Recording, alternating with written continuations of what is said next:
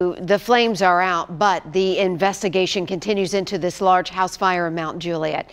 News Channel 5 Sophie Nielsen-Colding's been following the latest all night for us on scene. And Sophie, was anybody hurt, anybody at home in the fire?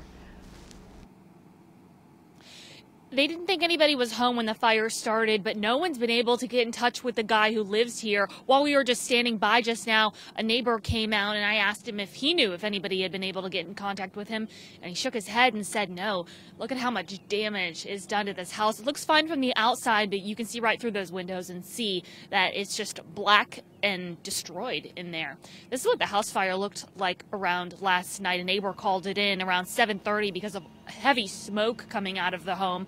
Firefighters were fighting it, but it was difficult for them because there was so much stuff inside. They actually had to go in through the brick wall and under through the floor. They think the flames actually were in a crawl space underneath the floor.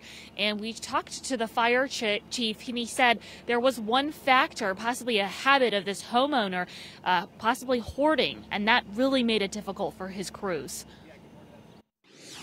Not so much the fire conditions or the smoke conditions, but the amount of stuff. They were met basically. They said they were able to make it about 5 feet inside the front door, and they couldn't get any further.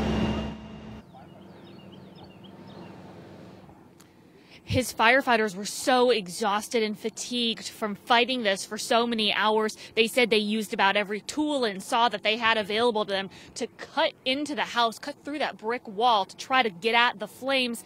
They actually had to call in the Mount Juliet Fire Department to help them finally getting this fire out last night. In Wilson County, Sophie Nielsen-Colding, News Channel 5.